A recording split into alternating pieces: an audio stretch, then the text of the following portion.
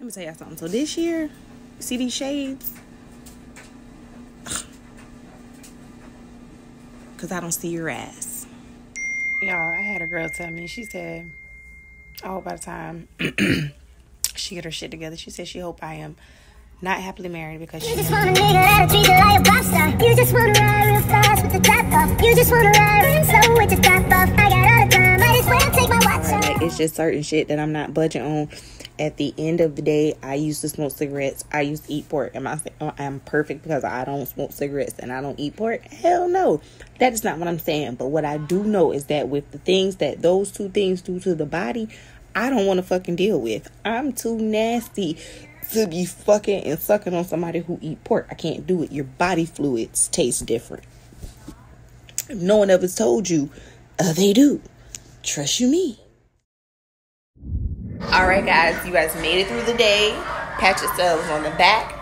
Because everybody didn't make it. Someone died today. Let's keep it hot. Someone died today. Even if you didn't make it how you thought you was going to make it, even if it's not how you wanted to make it, just know you made it.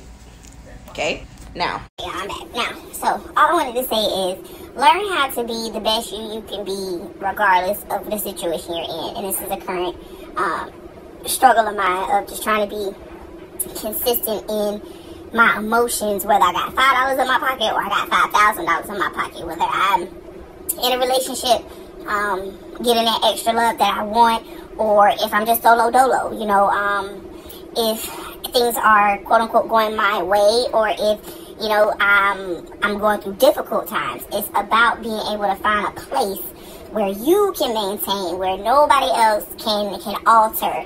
And sometimes getting to that place is scary because it's your space and you're alone. Get there. Love that shit, though. No mistakes. There are plenty of things about me that I can honestly say people have told me over the course of time. And not necessarily just over the course of time, but what recently here, I've really actually been told the same thing consistently from different angles, which is appreciated because it's a piece of growth that I know I need to continue to strive for. But at least I'm consistently... You know, me, you know, shit. Be that overly emotional, be that too aggressive, scorned, or overly cautious, or just, you know what I mean? I just say I don't take no shit. So, y'all, I just wanted to come and take a moment and say, I don't have a lot of time either, that you have to be kind to yourself. Allow yourself to go through what you have to go through to get to a better point. Everyone is not going to understand, and that's perfectly fine.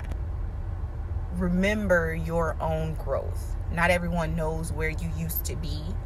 To understand that where you are now is progress. Don't feel pressured to explain that to others either during your time. You don't have to do that. If you want to go back and then explain it and take that energy to do so, that's up to you. Your healing is up to you. That's it. It's fine. That's how it should be. So nobody can take it from you. So be kind to others and be kind to yourself, most importantly. I'm still learning that.